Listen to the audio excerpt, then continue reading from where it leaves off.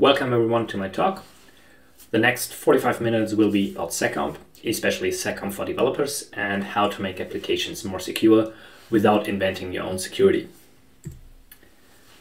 So this is our plan for today. I would like to talk about what Seccomp is, how Seccomp got added to the Linux kernel, and why you should care as a developer.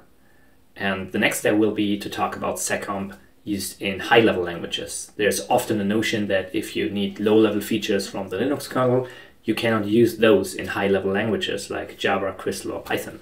And this is not true. And at the last part, I want to show how to monitor those kind of Seccomp violations. Before we get started, maybe let's take a quick step back of why I'm talking about this. And you might remember my name from last year, where I was also at sec4dev and talked about Elasticsearch and what kind of different measures it used to remain secure. And one of those measures is using Seccomp and leveraging Seccomp to prevent execution from any processes within the Elasticsearch process. And that was a part where I thought, how can I make this more accessible to others? How can I talk about this in a way that it's easy to understand that Seccomp also has use in other applications and especially in your own applications. And Elastic as a company has a high interest in keeping services secure because we are running Elasticsearch as a service ourselves using Elastic Cloud. So we really want to make sure that all of those services, including Elasticsearch and Beats, Logstash and Kibana, are running as secure as possible. The same applies to the three solutions, which are basically running on top of the stack. So the stack itself consists of 4 different pieces, Kibana being the management and monitoring UI, Elasticsearch being the distributed system, storing all the data, querying all the data, and you can use Beats and Logstash to ingest data. And Elasticsearch and Beats are basically both using Seccomp features right now within the stack. So before we continue, let's potentially take a step back of why we should talk about this and why security is such an important requirement. And in terms of Elasticsearch, and probably also for your own application, adoption is an important piece, right? If there's thousands of downloads a day of your software, you really want to make sure that the software itself is as secure as possible. And if someone finds a security problem, it probably permeates to thousands or hundreds of thousands of instances over the internet. So security is always a requirement. And even if you write new features, you have to take care that you don't break your existing security model. I already said that Elastic as a company is also offering Elastic Stack as a service. This means you want to run it or you need to run it yourself. And this also means you want to make sure that it runs as secure as possible by default. And you could do assumptions about the environment, like in the context of Elasticsearch, or also if you write your own software, probably your customers can download the software and run it on their own systems, maybe within a Docker container, maybe on on-prem hardware. We have no idea about the environment, right? We don't even know the operating system in a Java application. So we can't do any assumptions about that. This means if you use a security feature like AppArmor or SE Linux, you probably leave out half of the Linux distributions and run with reduced security. And this is something that you usually would try to avoid. Also, it probably makes sense to have multiple layers of security up and running. In terms of Elasticsearch, this usually means the Java Security Manager is enabled and Seccomp is enabled. We also do a little bit of different things, but for example, we try to prevent execution of arbitrary commands with both of those layers. So even if one fails, there's still another. So what is Seccomp? Let's talk about the problem first and why Seccomp had been added. And the basic idea of all of this is that you do want to run untrusted code in your system.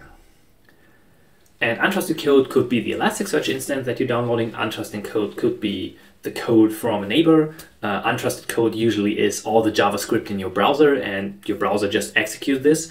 And you trust in your browser's security capabilities to not open arbitrary files or send arbitrary data all across the internet if you open someone else's website. And there are several ways you could do this. You could use virtualization and run every process in its own virtual machine, but of course this is really slow, really expensive from a resources point of view. You could try something more lightweight, like isolation. There's something like JavaScript isolates if you want to Google for that. Or you could just try to reduce the code itself, what it can do. And that's the core idea behind Seccomp. You want to limit the code to prevent certain dangerous system calls.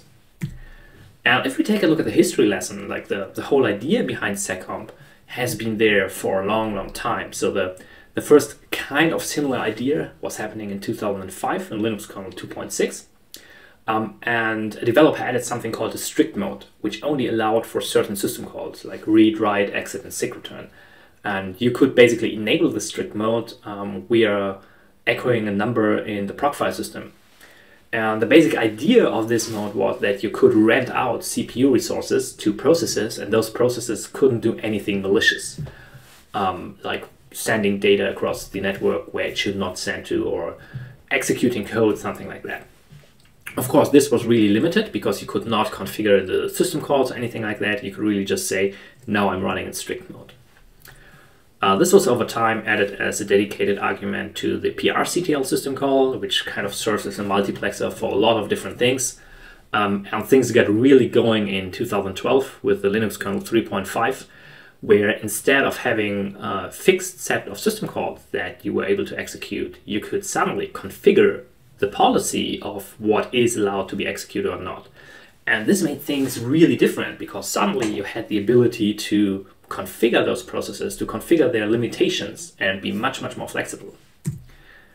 And over time, there was also an own dedicated Seccomp system call added, but the basic idea of being able to configure a filter, and this filter is basically run in the background, has existed since 2012. So one of the key factors here is this is not 100% a new thing. It has been in the Linux kernel for a long time.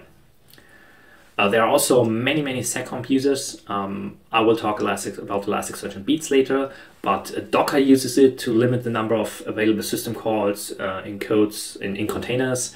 Systemd allows you to configure policies so that certain processes cannot execute certain actions. It's used heavily in Android. Chrome and Firefox use it to limit the scope of what code is able to execute. OpenSSH, the execution environment for AWS Lambda called Firecracker, is using it as well. So there are lots of, or a fair share of users, and most of them are kind of rather low level where you don't really see how it's used. And you don't even notice, right? It's just there, and the code itself basically configures its own security policy. So how does this work? The basic idea here is that the process tells the operating system to limit its own abilities. You could also do the same with a management process, but the basic idea is that the person who wrote the code also knows best of what the process is actually allowed to do. And this means that the person who wrote the code also could write a rule set of what this process for surely is not allowed to do and just take action on that, like killing the process. And of course, one of the big features of this is that this must be a one-way transition, so you cannot change the state later on, otherwise this security could be revoked. And you basically set up a list of allowed and blocked calls and what kind of action you would like to execute if one of those system calls is called in your program. And this list is called a Seccomp filter. This Seccomp filter gets set up, and then you would either use the PRCTL Seccomp call, or in newer kernels, which pretty much all of the LTS distributions now have nowadays, and just go with a Seccomp system call.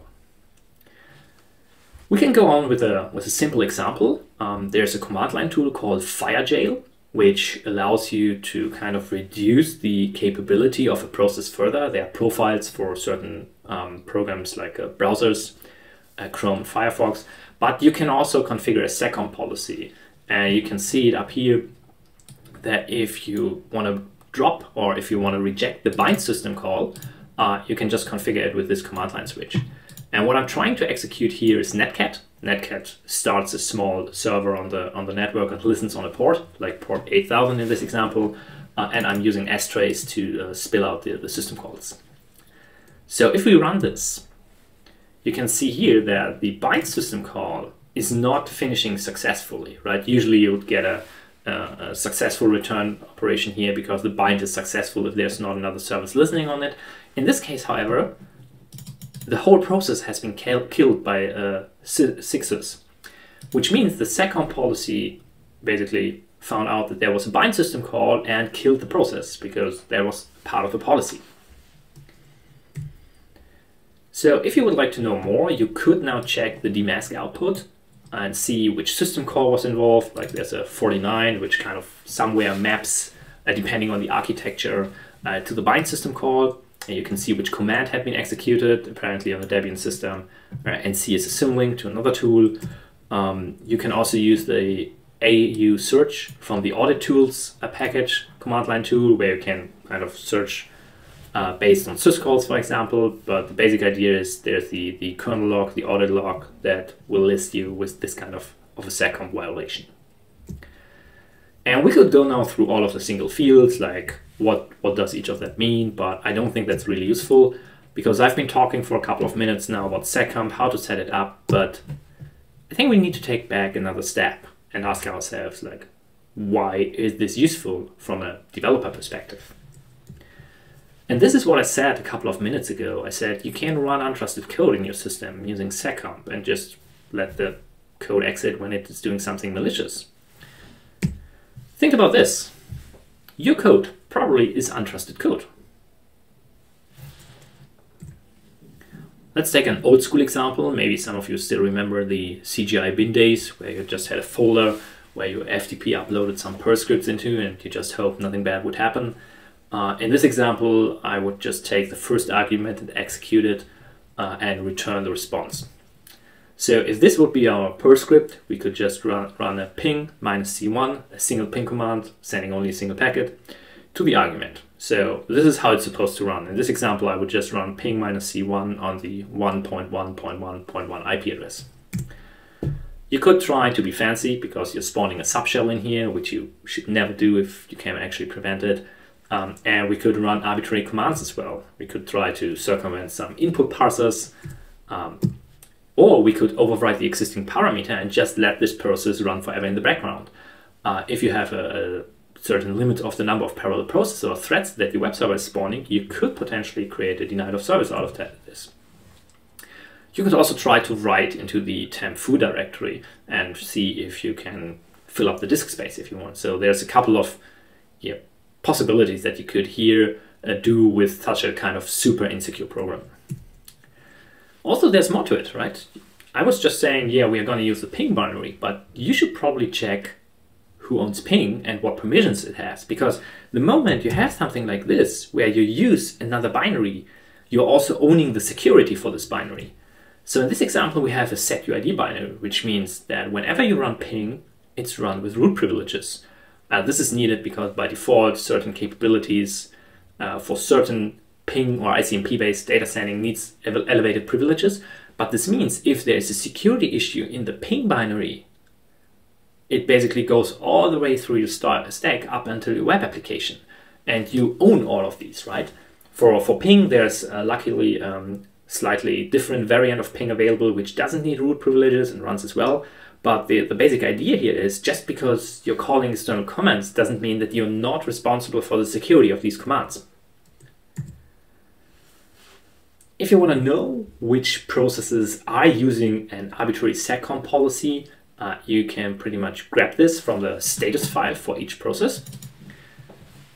And in this example, we see that there's about 6 processes. 3 of them are systemd processes that are using Seccomp. Those is the Elasticsearch. There's an auditbeat, which monitors Seccomp violations and can do much more, but for the sake of the later example, it's only doing this. And the Elasticsearch Java process that is using Seccomp.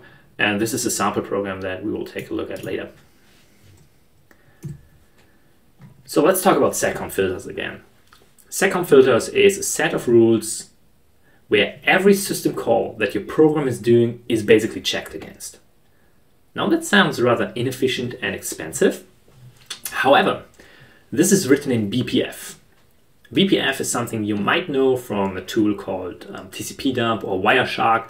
When you filter for certain network IPs, ports, addresses, what have you, you also use this. It's called the Berkeley packet filter. And it's kind of a small language that has a couple of really interesting capabilities. It's also like really limited in its functionality. But one of the features in there is that with this language, you can't create any loops, like while true, or you can't jump backwards.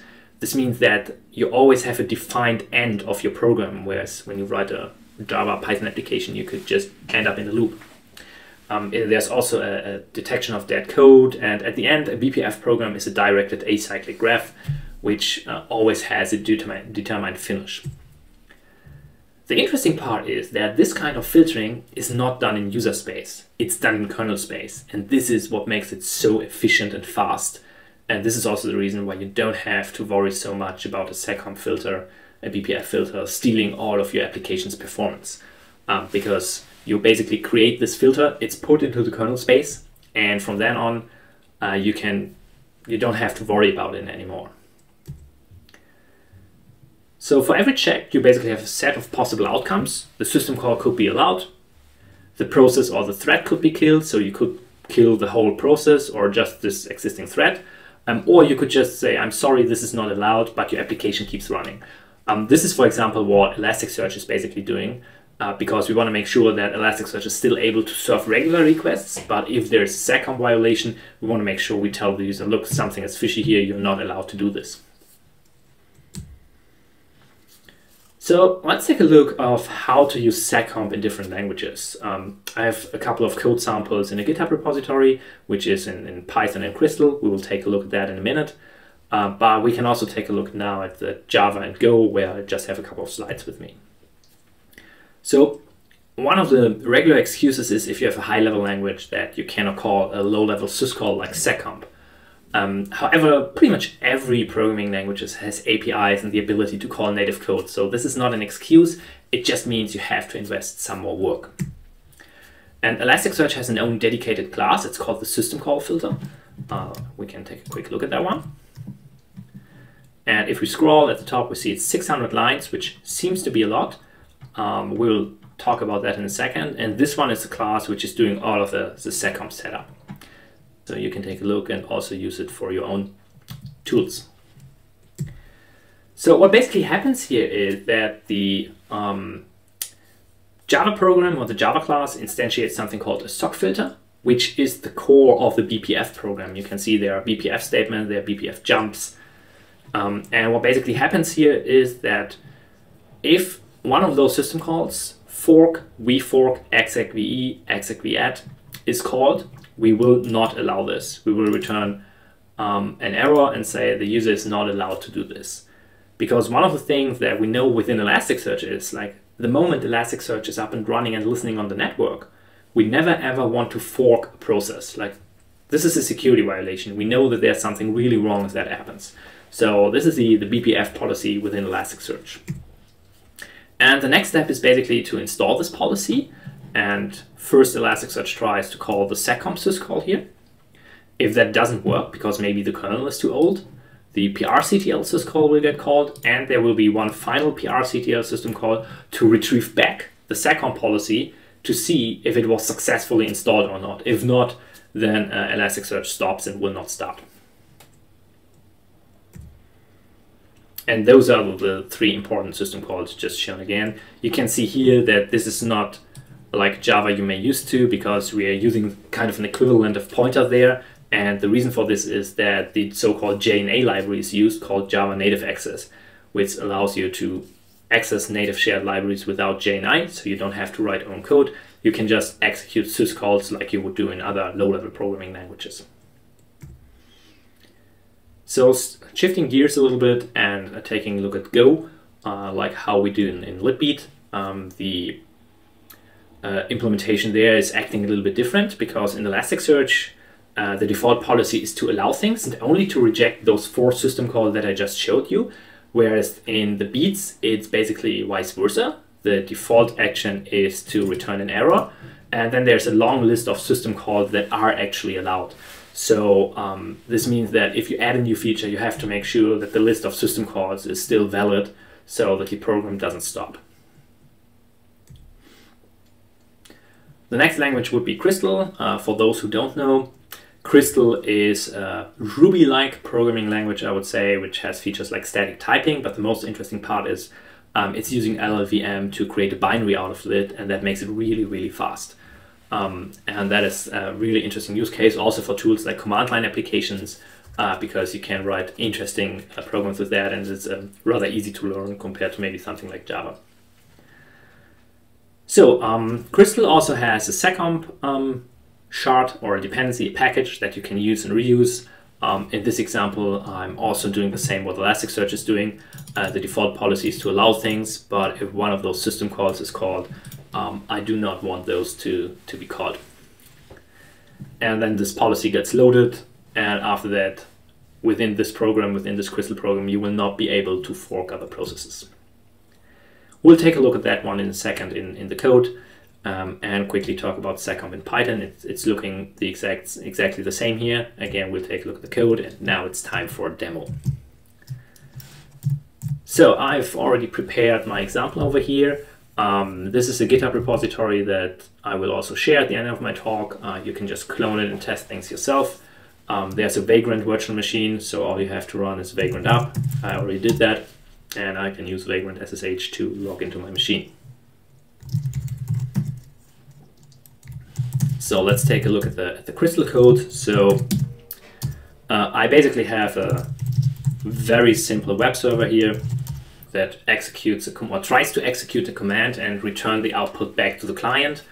There are a couple of options like enabling or disabling Seccomp, and this is our core here. We're intentionally trying to run bin_ls, the binary, by forking it and then returning the response back to the client. And we can configure Seccomp optionally. So if we run this, there is well, we don't need to supply an argument, so by default we just fire up a web server.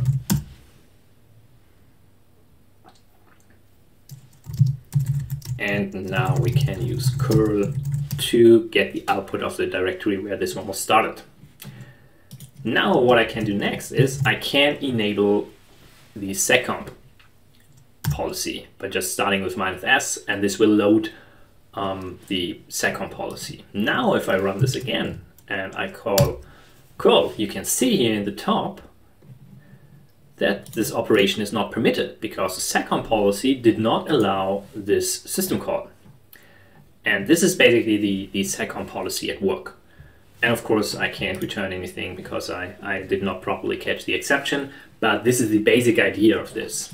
And as we can take another look, let's close this again. The whole class, or the whole Seccomp policy itself, is just a couple of lines long in this example. And the same also applies to the Python implementation.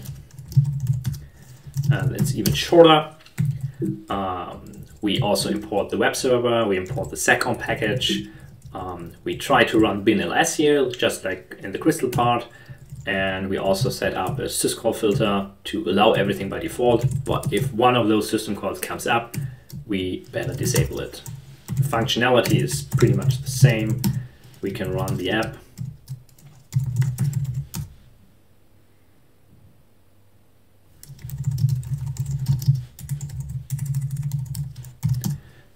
And running a curl will return the contents of the directory. If I enable Seccomp and rerun this, you see that I get the exact same error message with operation not permitted. So if you have code that doesn't need any execution of other binaries, this might actually be a viable alternative. However, you also need to be aware that all of the dependency that you're using within your application is also not calling any processes in this example. And this means you need to be really aware of your dependencies and how they're running. So what could you do to improve this situation by maybe come up with a monitoring instance first? And this is the basic idea of this -l switch over here, that you load your Seccomp policy, but you do not drop the system calls, you just log them. And by doing this, instead of dropping them, you can basically run this for a day or a week in this logging mode, check if there are any Seccomp violations, and if they are not, you can just apply your Seccomp policy.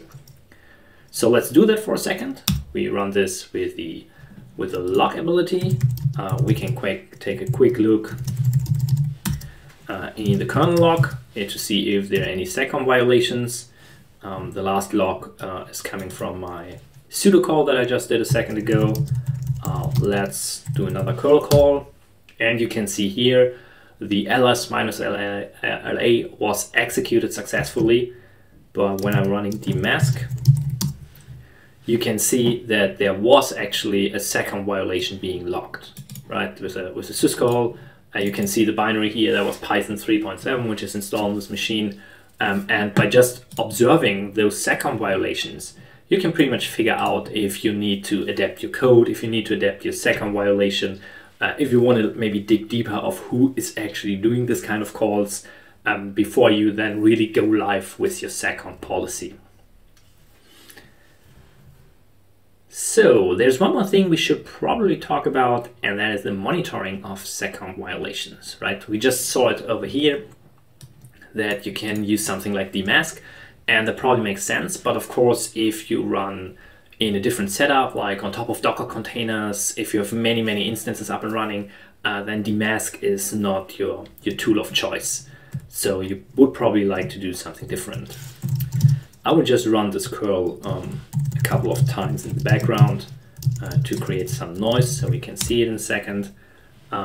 So what I've basically done here, in addition to this, is that I also started a whole Elastic stack in the background on this Vagrant virtual machine. So if you want to try out things, you can do the exact same.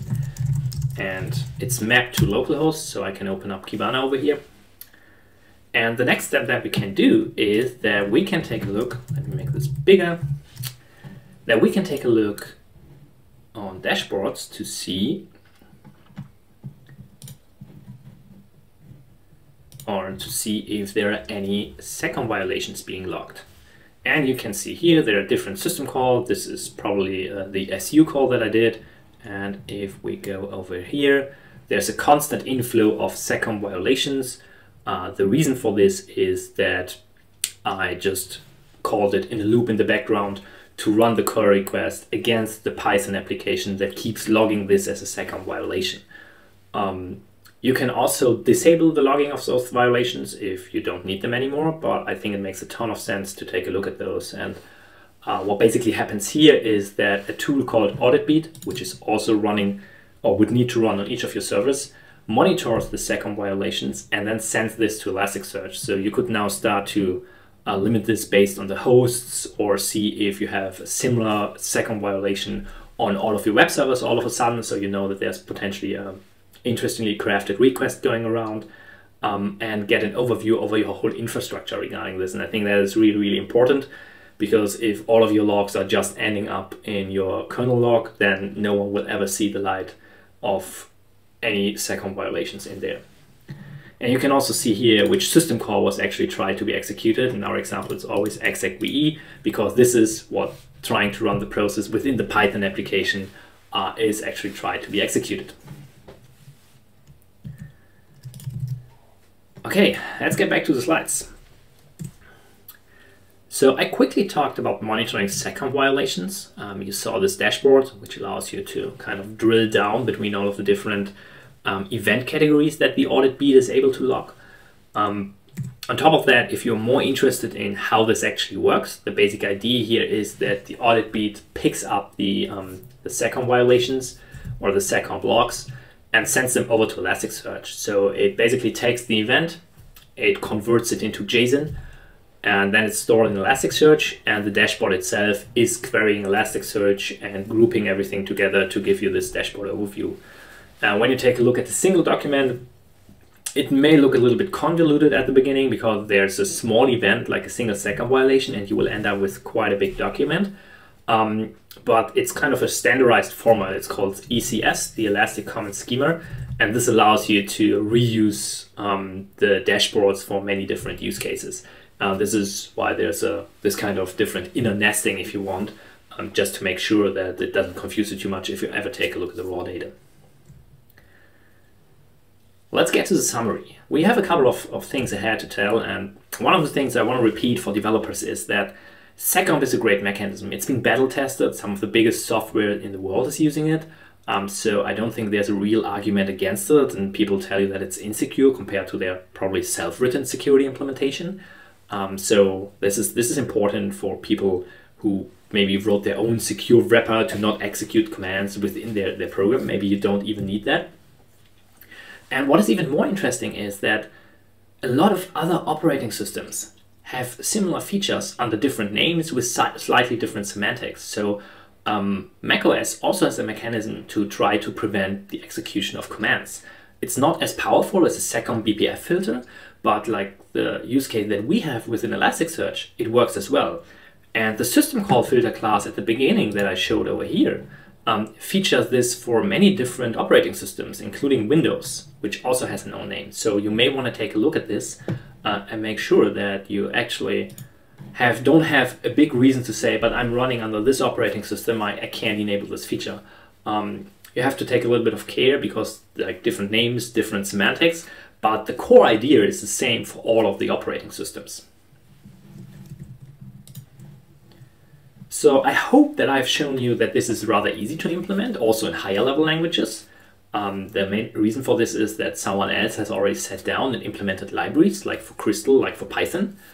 For Python, the good case is that the developer of the libseccomp library, of the C library, also maintains the Python package, so it's always up to date and you never have to worry of running behind in time or something like that. So it's well maintained, and you also saw that the number of lines that you added to your program was rather small compared to the security gain that you probably got. And when you take a closer look, there are different packages in different languages. I already mentioned the Python one. The Crystal one is a little bit older, but works just fine. There are two different packages in Go. One is from Elastic itself, because this one also supports reading a YAML file with the allowed system calls. Then there's a couple of them in Rust. There's even one in Perl, but I didn't find anything for Ruby and Node. So if you want to write one, feel free to go ahead and publish it. And of course, if there is no package in your language, you could still create a profile using FireJail or other tools or AppArmor or SE Linux. But I always tell people, like, if you want to make sure that software runs in an environment that you don't control and you want to make sure it runs the way you want it to run, you have to integrate these kind of features natively in your app, right? From an Elasticsearch perspective, we have to make sure that we call this code, that we install the Seccomp policy, that Elasticsearch fails if it's not installed. And this is important, right? You don't want to offer any way of disabling. Like in this context, this was added in Linux kernel 3.5 and changes in 3.17. I think most of the LTS releases, including all of their support time, should now be out of this, even something like CentOS. So you can go rather safely by not providing a way of disabling this at all. Also, you have to make sure that you abort if storing the Seccomp BPF filter was not successful. And this is a really good solution in my perspective if you don't control the execution environment, if you don't know the security solution running on the systems, if there is any, if you don't know the operating system in the context of Elasticsearch. Because this way you know either it works or it doesn't, but if it doesn't work, you can probably sit down and figure out what is the issue. But when it's up and running, you know it's running in the most secure possible configuration. Yeah, I don't think I have to say this at a security conference, which makes things easier. You should know run your own security.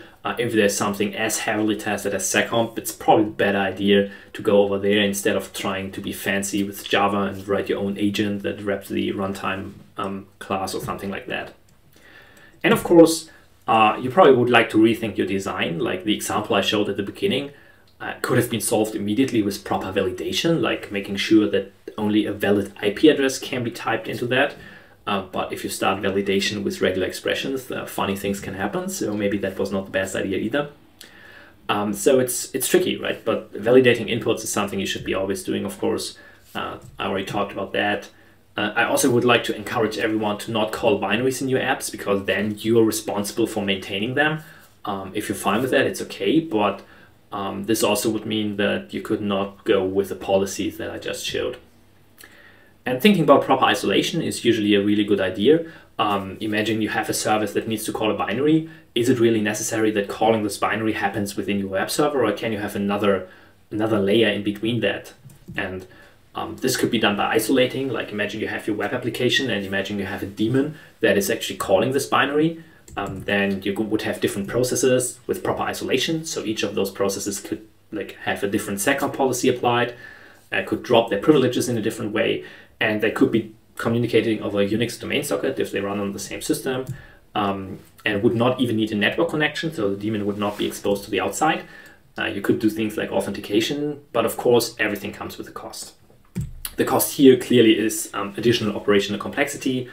If you run this within containers, you will have to have not a Unix domain socket, but rather a network connection. So again, then authentication suddenly is not optional anymore. And everything comes with a cost. And like Isolation in this case is usually bound to additional operational complexity, but in many cases, I would be rather willing to actually pay this price. And yeah, that's it. Those are my slides for now. There's a couple of things that may be interesting for you. The first is a Seccomp samples repository. You can just go there on GitHub and see the same code that I showed earlier on. There's a Vagrant file, so all you have to do is basically running Vagrant up, wait a little bit until everything is installed, and that's it. If you want to know more about Seccomp in the Elastic Stack, I wrote a post about that 1.5 years ago, roughly, what Seccomp is and how it's used in the stack. And last but not least, this is basically a part of my talk from last year at sec4dev, which I now wrote into a blog post. As you can see, it's a rather long read, but it will show a little bit more what else Elasticsearch is doing in terms of security. Thank you for listening, and if you have questions, I'm happy to answer any of those. You can also always write me an email or ping me on Twitter, and I will be trying to get back to you as soon as possible. Thank you, and have a nice day and the rest of the conference. See you.